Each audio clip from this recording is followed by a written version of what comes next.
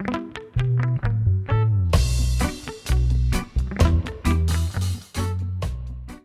day, ladies and gentlemen. My name is Sebastian Roos. And my name is Amber Davey. Today, my colleague and I are going to talk about the new global issue that is deforestation. Forests cover 31% of the land area on our planet. They produce vital oxygen and provide homes for people and wildlife. Many of the world's most threatened and endangered animals live in forests, and 1.6 billion people rely on benefits forests offer, including food, fresh water, clothing, traditional medicine, and shelter.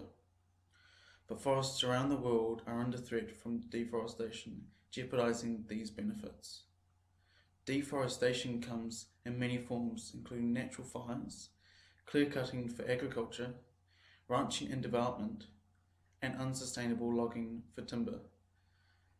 This impacts people's livelihoods and threatens a wide range of plant and animal species. I'd just like to point out that within the last minute of speaking, 70 trees have been cut down, which is the same as 36 rugby fields being destroyed every minute.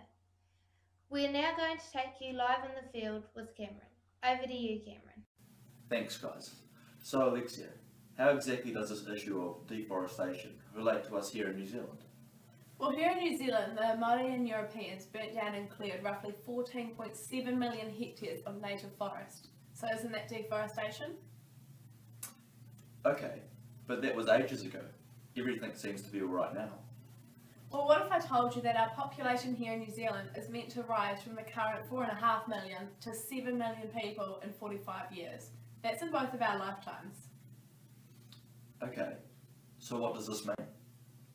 So this is us now. For every square kilometre there's about 17 people. In 45 years, in every square kilometre there will be about 26 people.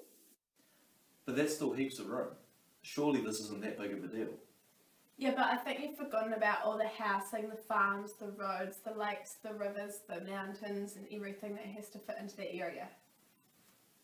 Oh, so that's why we're cutting down what's left of our forests, to make room for more people? Yes, but then we also have to think about New Zealand's clean green image and how deforestation is going to affect that. Our image and our native flora and fauna is a huge part of our tourism. But if we don't cut down these trees, where are we going to put all these people? Something to think about, team. Back to you in the studio.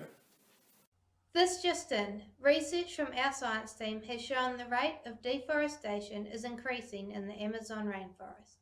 Rates have increased by 20% between the years 2012 and 2013. This percentage has been confirmed with me by our researchers and is most likely will continue to rise over the coming years. It's not just the immediate effects that will have a major impact on the global environment either. It is estimated that 15% of all greenhouse gas emissions are as a result of deforestation. As I'm sure most of you know, trees play a vital role in combating climate change. The use of sustainable logging techniques and the replanting of trees are just some of many ways that we can help to combat this global issue. I have been Sebastian Roos. And I have been Amber Davey. Thank you for listening.